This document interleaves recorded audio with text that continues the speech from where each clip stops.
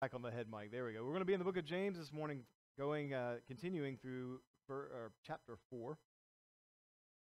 So if you can turn in your Bibles. You guys are singing well this morning. I like that. Yeah. James is, we've reminded, if you haven't been with us, James is a pastor, early church, powerful church father that is calling us to examine our life and see if our walk matches up with our talk and what we believe, to examine our actions, to examine our words, to diagnose our heart, our motivations, and so forth. This is a call to the church, James is a book written to the church because of a lot of stuff going on that shouldn't have been going on in the church. Last week we talked about the tongue and the power of the tongue. And this week he's going to move us into specifically talking about community, and the church community. Now what does that word mean? Community. This is relationships. Our community is not just a place we dwell in, as we think of. This is we have community with one another. We have relationships with one another. This is vitally important. This is the stuff of life. Your relationship you have with people, the relationships you have with others. So James is going to be leading us towards the importance of community, but he's also going to talk about some of the barriers of community, of genuine, rich fellowship with community in relationships individually and community as our church individually. So we're going to look at three things simply and quickly this morning through the book of James. We'll start in verse 18 of chapter 3. The importance of community, the barriers of community, and how we get through those barriers. Right? So you're going to see these. You can apply these as we look at the church specifically, because we're a bunch of relationships doing life together. Specifically, believers in Christ joined to live together, not only to live together and just show up on Sundays, but to go through life together, to carry each other's burdens, pain, to step into each other's lives, and really go down together, to die together. A lot of the people you grow up with in the church, you hang around with in the church, you'll be attending their funerals one day, you'll be attending mine, and so forth. That's what this is rich, deep relationship. This is rich, deep community. It's important. So let's read together starting in verse 18 of chapter 3, because it tags into chapter 4. So would you stand with me as we read God's word together? And the fruit of righteousness is sown in peace by those who cultivate peace. I want you to get that out of the gate before he gets into chapter 4. He's talking about peacemaking. This is a fruit of who we are as Christians. Peacemaking. Huge. This is pivotal in this whole chapter. Watch chapter 4, verse 1. Let's keep going. What is the source of wars and fights among you? Do we think they just happen? Think again. Here's what he's saying here. Don't they come from the cravings that are at war within you? You desire and do not have. You murder and covet and cannot obtain. You fight and war. You do not have because you do not ask. You ask and don't receive because you ask with the wrong motives. Back to the heart. James is saying, look at the surface, take it back to the heart. What's your motives? So that you may spend it on your evil desires. Adulteresses, and we're going to wrap up on this sentence, and you wouldn't think, why in the world he's calling us adulteresses? We'll get to that. Don't you know that friendship with the world is hostility towards God? So whoever wants to be the world's friend becomes God's enemy. Or do you think it's without reason the scripture says that the Spirit who lives in you yearns jealously? But he gives greater grace. Therefore, he says, God resists the proud, but gives grace to the humble. Therefore always means look at what was before. Okay? Because of all that stuff, he just said, submit to God. But resist the devil, and he will flee from you. Draw near to God, and he will draw near to you. Cleanse your hands, sinners, and purify your hearts. Double-minded people, be miserable and mourn and weep. And that just doesn't land right with us, and we'll be explaining this in a moment. Your laughter must change to mourning, and your joy to sorrow. Humble yourselves before the Lord, and he will exalt you. Don't criticize one another, brothers. He who criticizes a brother or judges his brother criticizes the law and judges the law. But if you judge the law, you are not a doer of the law, but a judge. There is one lawgiver and judge who is able to save and destroy. But who are you to judge your neighbor?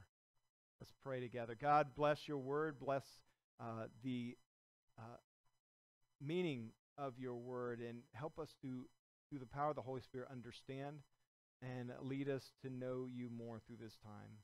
Help us to be a community of peace as we shine a light to a world in distress. May we be a lampstand, city on a hill. Pray it in your name. Amen. So the importance of community. Listen, he says right there, starting in 3:18, the fruit of righteousness is sown in peace by those who cultivate peace. Peacemaking is the fruit of who we are.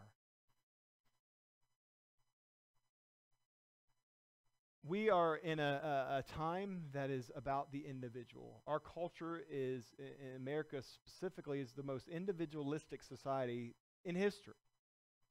It's about you.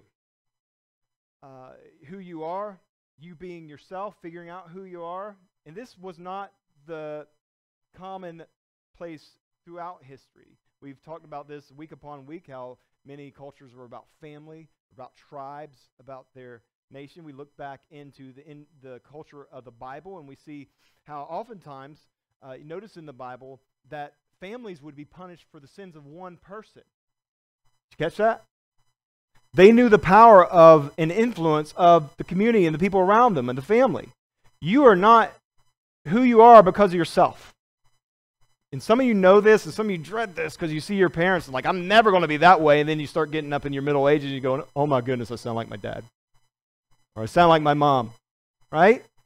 The presuppositions you have in life, the things you assume that you are taught by your community, by your family, you are not your own as much as we want to make it an individual thing. We carry the traits of our parents, of our family, and the people around us. Not only wired into us, but the things we believe, the things we know, your culture, it's influenced you. And the scripture understands that. We are instilled values in us, both good and bad, by our family, by our community. And spiritual growth in the church is equal to community. Some of us have been coming to church our whole life, and maybe there's been some change, or we think there's change, or we feel change. And then some of us have had great change in our life from being in a church, maybe specifically at Northside. You've come and your life's been changed. But I guarantee you those who've had radical life change have been influenced by the community that they're in. If we just come into this Sunday morning and it stops there, there is none of this happening. There's no cross-community happening, engaging in one another's life. That's not happening in here. I mean, you hear me and I talk back to you a little bit, but that's about it. The church is a call to be breaking bread together, to be all these things we're kind of challenged in with COVID right now, to being together, to sharing one another's burdens, to be in each other's life. You remember parents or teachers or adults telling you as you were growing up, you are who you hang around. All right? That's just not old people, young people talking to you and preaching at you. That's truth. You are who you're with. This is who we're supposed to be with, doing life together, not just on Sunday mornings, but all the time, throughout the week. And man, I hope at Northside we're not having to push that and do party after party just to have that happen. I hope we're doing things that aren't on the calendar. I hope we're inviting people from the church over to our house because we need to be doing fellowship, having fellowship with other believers, sharing burdens, sharing problems. I was talking to one of our church people this morning, one of our members here, and just saying, isn't it cool when you hear somebody's story to realize I struggle with that same thing? And not necessarily cool, but just to know I'm not alone. I have that same anxiety. I have that same challenge. I was dealt some of those same cards in life. I've gone through those same valleys in life. We need each other to go through it together. So we are who we hang around. So we need to be hanging around each other, not just on Sunday mornings. And we're trying to provide those environments, but we want them to happen organically. That's what the church is. There's not much about it in Acts in the early church. I preached on this a few weeks ago, but they did get together in homes. They broke bread. They went down together. They hung out together. They went through the loaves together. They encouraged one another. They built each other up. They were together. We got to be together. We got to make time for one another because we're influencing one another. Think about who you're around the most. That's who's influencing you. That's why the church is called to be together. We're to go and hang and preach to people that don't think like us, to people, to unbelievers, to God haters. But we have to be back together, encouraging one another towards truth, towards life. This is the call. This is a church community. What destroys community? And this is what James is jumping into. It's like, do you see the value of what you have right here, this family called the church? Some of us don't have a rosy family to fall into. Things aren't picture perfect. We didn't have a good mom and dad story. This is what the church should be.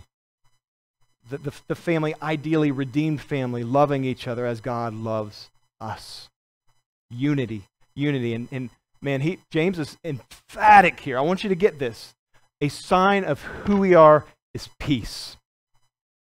Not only corporately, but individually. And I'm going to challenge you this morning to think about this.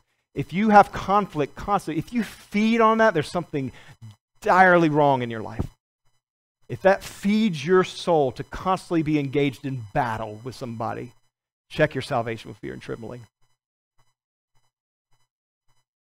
This is why, remember the other day I was saying in the mornings, I can't stand arguing with my kids when they start arguing about, and kids, I'm not busting your chops. I do it too.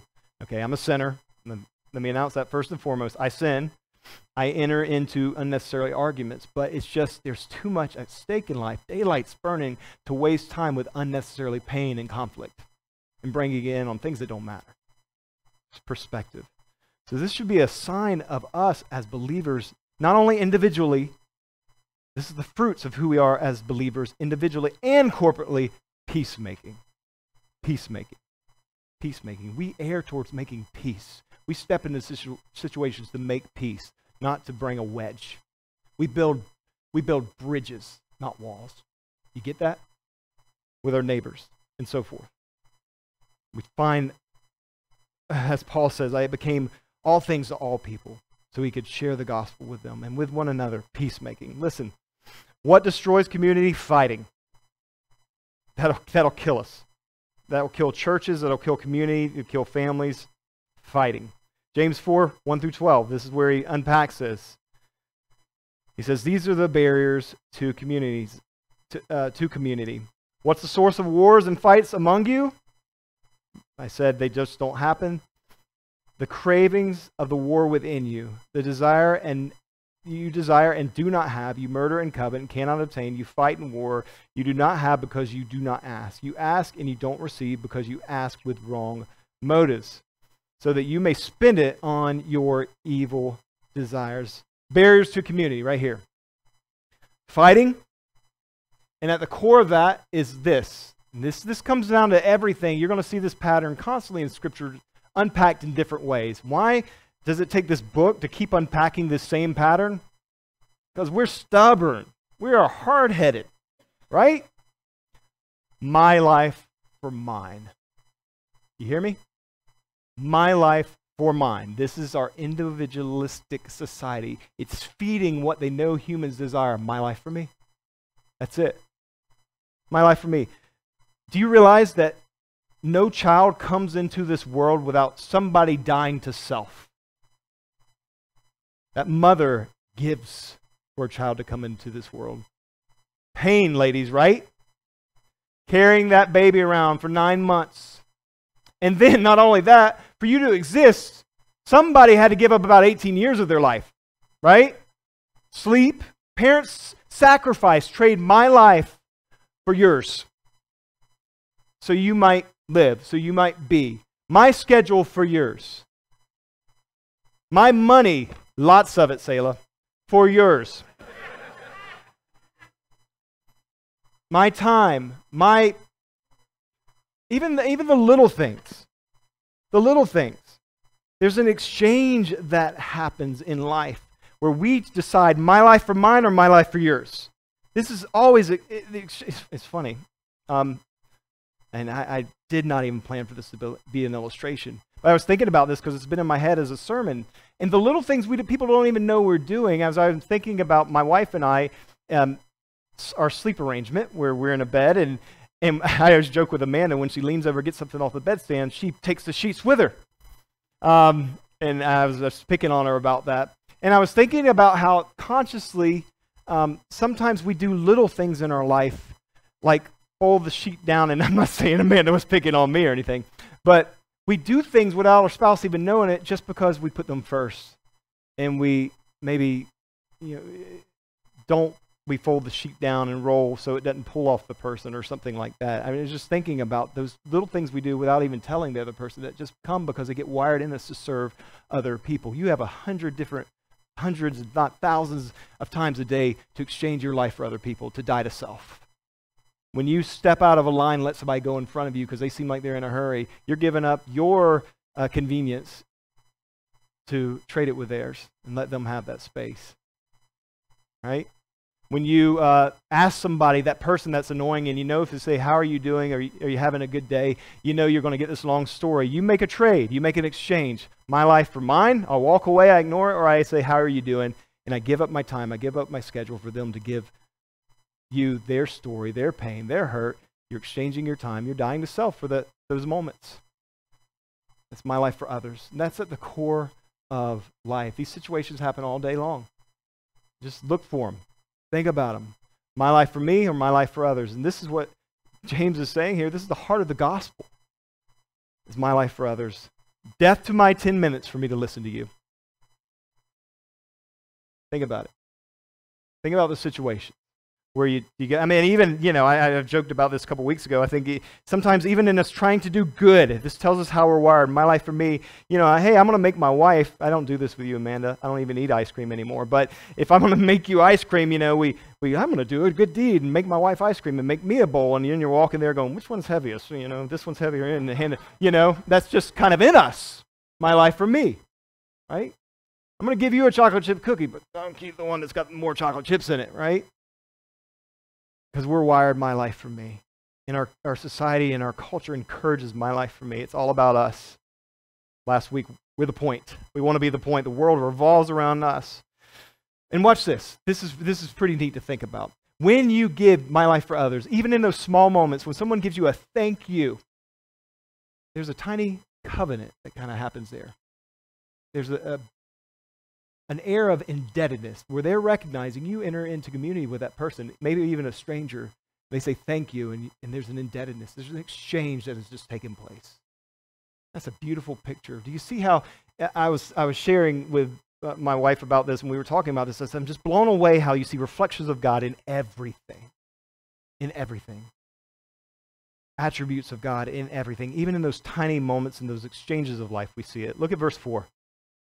Let's move on down to what kills community. And then we'll get back to verse 4 in a minute. What kills community? Pride. So we said, what kills community? Fighting. Pride. That is pride that doesn't surrender. Pride that says, my life for me. Even sometimes in the name of it's spiritual pride. That we've got everything figured out and everything cornered. And Jesus talks about giving grace, that he gives grace. He resists the proud but gives grace to the humble. Biblical humility. So he's talking here about biblical humility. Let me go ahead and read those verses with you. Verse 4 where he says adulteresses, and we'll visit that at the end. Don't you know that friendship with the world is hostility towards God? My life for me, being about ourselves, is hostility towards God. So whoever wants to be the world's friend becomes God's enemy. Or do you think it's without reason the scripture says that the Spirit who lives in us yearns jealousy? And we'll talk about that part at the end. But then he says, but he gives grace greater. He gives greater grace. Therefore he says, God resists the proud but gives grace to the humble. Pride, spiritual pride in our lives. Biblical humility doesn't equal weakness. I want you to see that. It's not poor meing. If you poor me like I'm just worthless, I'm no good to anybody, that's not biblical humility. That's worldly humility. That's a fake, false facade. Biblical humility has a confidence in whose you are. It's not weakness. It's not low self-esteem. That's selfish. To be all focused on, I'm just worthless, that's just as selfish as being prideful. But there's a balance that can only be striked. We'll see in a moment. We've talked about this before. The only strike with the gospel, knowing whose we are. There's a confidence because of whose we are, and there's a humility because of whose we are and what we deserve that we don't get. Fortunately, by his grace and mercy. Amen? Right? Hang with me. Jonathan Edwards, brilliant theologian that is much smarter than I'll ever be, said this. Listen what he says about spiritual pride. Spiritual pride tends to speak of the other person's sins with bitterness or laughter and levity and an air of contempt. Watch this. Now he's balancing spiritual pride with Christian humility. But Christian humility tends to either be silent about these problems or to speak of them with grief and pity. Spiritual pride is very apt to suspect others, looking for the worst in people. How can I catch them? But a humble Christian is most guarded about himself. He is suspicious of nothing. He is suspicious of nothing in the world as he is of his own heart. He is suspicious of nothing in the world as he is of his own heart. The proud person is apt to find fault with other believers. You hear that? That they are low in grace, and to be much in observing how cold and dead they are, and quick to note their deficiencies. But the humble Christian has so much to do at home and sees so much evil in his own heart and is so concerned about it that he's not apt to be very busy with others' hearts. He's apt to esteem others better than himself. Let me say that one more time.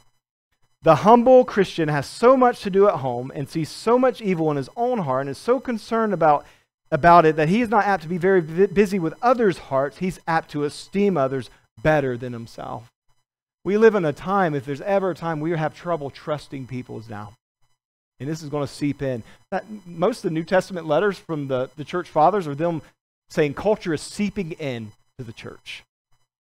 We don't trust people. Let me challenge you to look for the best in other people. It's hard with me too. We just like the first and just throw them out and like, they're probably this way. Give them a chance. Because when we know whose we are, we've got nothing to lose. You understand that? When we know who's our high king, our daddy, we got nothing to lose. It causes us to live different. Like, what does this matter? I'm his. He's in control. It's all good. And if this ends anytime soon, I'm good. Changes the way you live. Completely. We will be known by peace. Hear that? We will be known by peace, by love. John 17, Jesus is reminding us of this with his prayer in the garden where he's praying. What is he praying for? Unity with one another. And he says, this is how you know you're my people, by the unity and love you show for one another. Peacemaking is huge. It's who we are. It's a mark of heaven, the kingdom of God, peacemaking. We've got to live at peace. Not just with believers here, but with everybody. Peacemaker. Are you a peacemaker? This is the examination right now of your own heart. Do you err towards that? Do you want to make peace? Do you run from conflict? Not be scared of conflict, but do you try not to bring on unnecessary conflict and try to find ways to make peace? So how do we break the barrier? Because some of us are feeling condemned right now, as we do when we look at the scripture. Because we're going, yeah, that's me. I blew it this morning on the way to church. It was me, my life for me, spiritual pride, whatever. I'm fighting with my kids, I'm fighting with my wife, and it was my fault. This just happens. But God gives us grace. God gives us grace. Therefore, verse 7, submit to God. Resist the devil and he will flee from you. Draw near to God, he will draw near to you. Do you hear that? Draw near to God and he will draw near to you. This is the answer. He said, where you've blown it, where you don't measure up, here's the answer. They don't leave us hanging ever in Scripture. God gives us grace. Cleanse your hands, sinner. Purify your hearts, double-minded people. Be miserable and mourn and weep. Your laughter must change to mourning and your joy to sorrows. Humble yourselves before the Lord, and he will exalt you. Do you know what he's saying there? Resist is an active offense. This is offensive. This is being on the offensive. Resist. You got to stand firm. Because the devil's going to want to take you down that road of confusion, of destruction, of bickering, arguing, fighting. Blah. And it goes back to bully syndrome. We do it. We enter in because it takes the mind off our problems. Resist. Submit to God. Humility makes you strong. Now, I want you to get this. Biblical humility, gospel-centered humility makes you strong. Here, watch what he's saying here. He's saying, resist the devil. If you can stand against the devil, and I know a lot of our culture doesn't believe in the devil, but James is saying, if you can stand against the devil, you can stand against anything. You get that?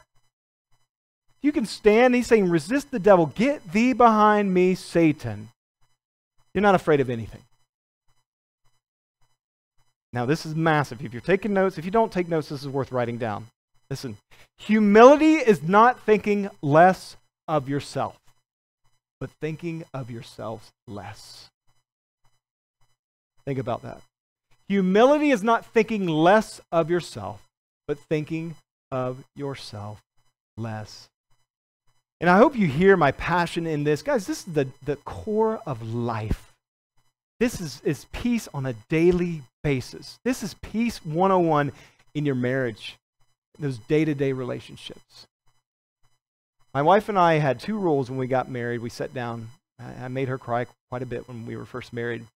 But we established something, and man, I wish we could establish this in the church. It was this. This is the nectar of life. This is where it is. This is what Jesus has done for us. We said nothing is worth breaking fellowship over. Church members, you hear that? And we can work things, we can iron things out. We try to live by this. Don't let the sun go down on our anger. Even if we have to stay up and talk it out, we talk it out. We got to cool down sometimes and talk it out, we talk it out.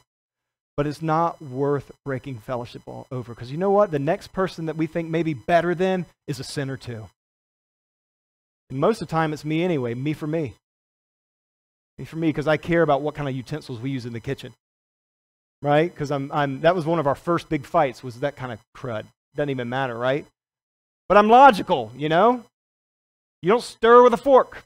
Yeah, it's just something like that. You don't dip pudding with a fork and say, now, you know, I'm just like, Amanda, you know, and that was, you know it, if you were married and you get just dumb things bring you into quarreling because it's me for me.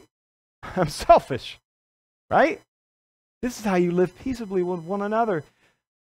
Me for others. Humility is not thinking less of yourself, but thinking of yourself less. Courageous because you're humble. Listen, supreme worth and confidence in whose you are. That's humility. Supreme confidence, so both humble and proud at the same time. We take these to the extremes. Humility, prideful, is self-absorbed if it's, I'm just worthless. Proudness is self-absorbed if it's all about me. I'm good because I made it. Only in the scripture does it balance as dead center. Because of whose we are, we can be both humble and exalted at the same time. Because we did nothing to earn it. But we have nothing to lose because of whose we are. That should cause us to live differently. We are courageous and humble at the same time. Our confidence is supreme because of Christ. Listen, I'm wrapping up with this. The main principle of heaven is my life for others. The main principle of hell, my life for me. That's hell. That's here. That's hell here. That's here. Hell in the hereafter. My life for me. I don't care about anybody else. I don't need anything from anybody else. I got this. It's what God gives us over to. You want that? Here you go. This is your kingdom. And the world even recognizes this without knowing God because it's common grace that God has given us because we're made in His image. Though broken, we realize, we should probably care about somebody else in life. It's wired in us to do that. But you that have been called sons and daughters of the High King know this fully. And that this is the core of life. This is who you are. This is life more abundantly. The main principle of heaven, my life for others. Listen, don't criticize one another, verse 11. Brothers, he who criticizes his brother is a judge. His brother criticizes the law and judges the law. But he's basically saying here that we are here not to condemn, that is God's job. Principle of heaven, main principle of heaven, my life for others. Main principle of hell, my life for me. The gospel is this. This is it. Hangs on this. His life for mine, my life for others.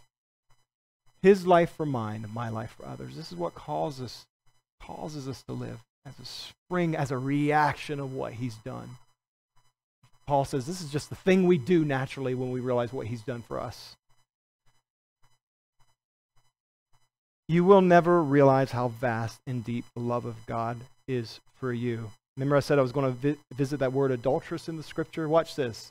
He calls us adulteresses when we're living my life for me. Why? God talks about His jealousy, that God is a jealous God. We should be thankful for this. What it means is this. We see God in the scripture as God the Father. We see Him in many ways described. We see God as a shepherd that cares for the sheep. that's watching out for them because they're not too bright, that's got their best in mind. And we also see the picture that Christ we are his bride, a husband-wife relationship, a passionate relationship, a jealous relationship because we're his. He's not jealous of what entices us. That's no competition to God. He loves us passionately. As a husband and wife in love one another. This is why he says adulteress. Do you realize what you're doing? Do you realize what you're flirting with in your self-absorption when you flirt with the world? Mine is far better. The love God has for us is far better. And look, before we ever were, this existed in the Trinity. This is what I said last week. You're invited into this. Before we ever were, the Son, this is modeled in the Trinity, in God. Only in Christianity does this exist. The Son praises the Father praises the Son, the Holy Spirit. Before we ever were, they're three in one. This is a beautiful picture of my life for others. You see that? That's the core, that's the heart of the universe. My life for others. And we're going to get into this Easter. Do you realize that for you to live, something always has to die? Something always, when you pick an apple from a tree, guess what? That tree, that life is gone from that apple. You consume it to live. This is the heart of the universe. Dying to self to serve others. We'll break that down more in 2 weeks. But this is the Trinity. My life for others, not my life for me. So we are in opposite friction with the world, the way you're made if you go your own way against the grain of God. Upside down principle is this. I'm wrapping up. Last point. This is the heart of the universe. Humble yourself and he will be lifted up. You've heard this through Scripture. Lose your life to find it. Lay down your life for God and the people around you. Up is down, down is up. This is the way God calls us. This is the gospel. This is the truth. To know freedom is to admit you are hopeless in your sin. Do you hear that? To know freedom is to admit you're hopeless in your sin. To know, find life, to live, to be who you're made to be. It's my life for others, not my life for me. This is backward to us. My life is yours, is the center of the universe. But you go, you know what? I can't live this way, Aaron. I've tried to be selfless. I always fall back to being a sin. Verse 6, but he gives grace more. You hear that? He gives grace more, and he will continue to give you grace to live until you're perfected one day with him at home in heaven. Humble yourselves in the Lord, church, and he will lift you up. God's life for us, our life for others. May we ask his grace to live and to abide and to work in us.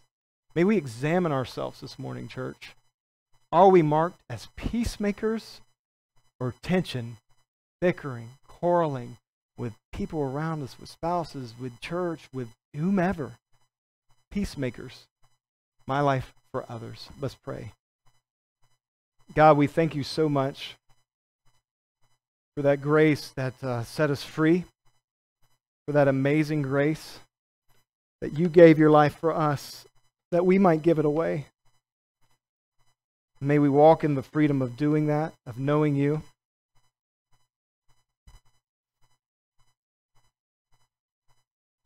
God, if some of us here are feeling condemned or feeling like, man, we are self-absorbed, God, it says you give grace more than we can ever know. You give it abundantly. So may Holy Spirit work in our hearts. May we call and ask. The Scripture says we just call out to the name of the Lord. You will hear us. If someone here has been walking my life for me their whole life and never truly surrendered it to you, God, I pray they do that in these moments. That you make the heart clean and new. Draw us to repentance. Draw us to recognize our selfish nature and the joy that comes from serving you and serving others. And help us to make this a habit so that we might be able to surely taste and see the goodness of this life you've given us. And it's in you we do that. We love you, Jesus. And we celebrate your amazing grace this morning. In your name we pray. Amen. We're going to sing out with this song that you know. Wherever you are this morning, the invitation is always there. Some of your hearts might be changing in the middle of that sermon because the power of the word, it's the word that changes hearts, not me, not my mouth. Faith come by hearing, and hearing by the word of God. So we're here for you. Just always know that. We're here to talk with you. We're here to pray with you. We're here to guide you. Many spiritual leaders, friends you might know, talk to them. Be doing life together. That's what it's about. My life for others. And I'll be hanging around afterwards, as I always am, to talk to you. Love you. We pray for what's ahead. Guys, if we get this, I mean, we're not going to get this down, but God can do this through us, right? This is what people are needing. This is what the world needs. We can come up with our biggest and best events and put them on the sign and say, y'all come. But this starts happening in here. If this is a place of peace, it's going to be attractive. This is written on our heart. We want this. I don't know about you, but I want to be a part of a community like that. I want to be a part of people that care enough that one day when I'm gone, they hang around and love my family well. We need that. This is a world more and more seeking my life for me. Remember the gospel, his life for you. His life for you, your life for others. Let's stand together and sing about his amazing grace in closing.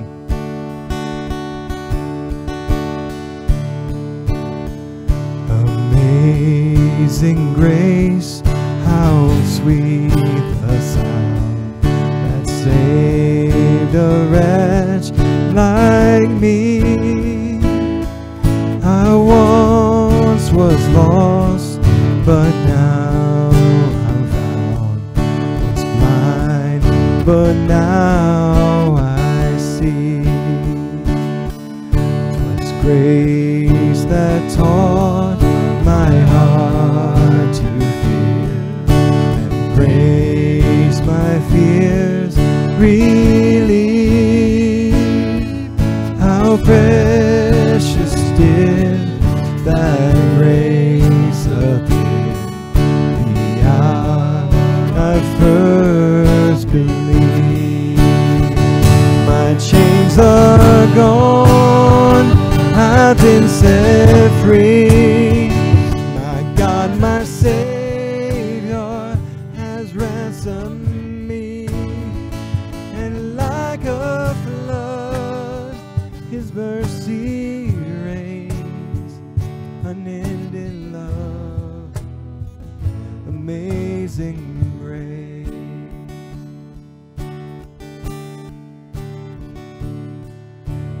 Lord has promised good to me. His word my hope secures. He will my shield and portion be, as long as life endures. My chains are gone, I've been set free. My God, my Savior has ransomed me. And like a flood, his mercy reigns, unending love, amazing grace. Oh, my chains are gone, I've been set free. My God, my Savior has ransomed me. And like a flood, his mercy reigns, unending love, amazing grace.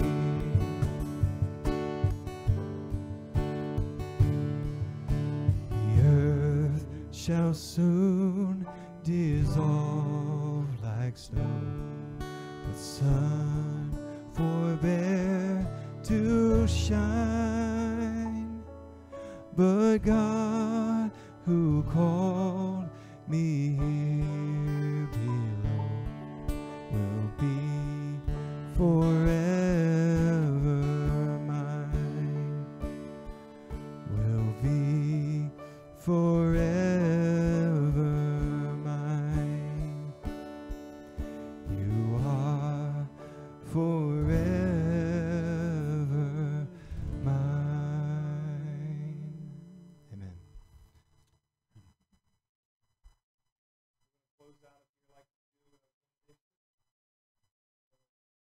you feel comfortable with opening up your hands to receive this from God, our benediction this morning, may the Lord bless you.